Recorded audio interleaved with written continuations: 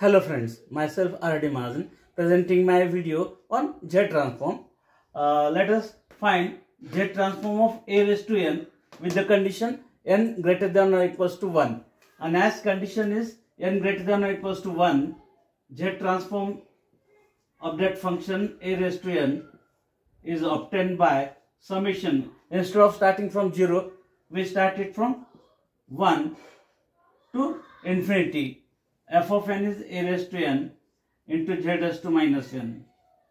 That is the only change we have to make. Instead of n equal to 0 to infinity, we write n is equal to 1 to infinity, as condition is n greater than or equals to 1. And then combining this power, we get summation of e Z raised to minus 1 and whole raised to n changes from 1 to infinity. Then rewriting it, summation of transferring this Z raised to minus 1 to denominator, we get a by z and whole raised to n changes from 1 to infinity. Then substituting the first value of n as 1, we get that term as a by z. For n equal to 2, we get a by z square. For n equal to 3, we get a by z cube, and so on. Then, to have that first term as 1, we take a by z common from all this. Remaining terms are, here remains 1, next one is a by z, next one is a by z whole square, and so on.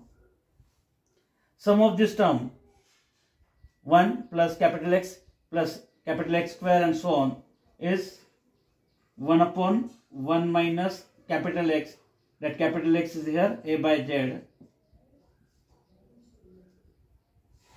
into this outer a by z as it is, and the condition is mod of a by z less than 1. Then cross multiplying by z, we get a by z multiplied by z upon z minus e, with the condition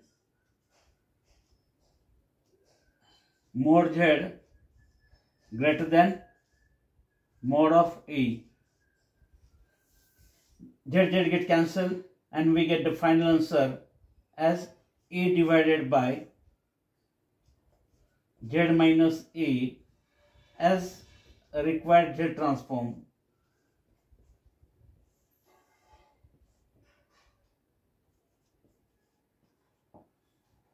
Condition mod of z greater than mod of a. This is the required Z transform. If you like my video, please share it as well as subscribe to my channel, and to receive the notification for such type of new videos, press the bell icon. Thank you. Thanks for watching.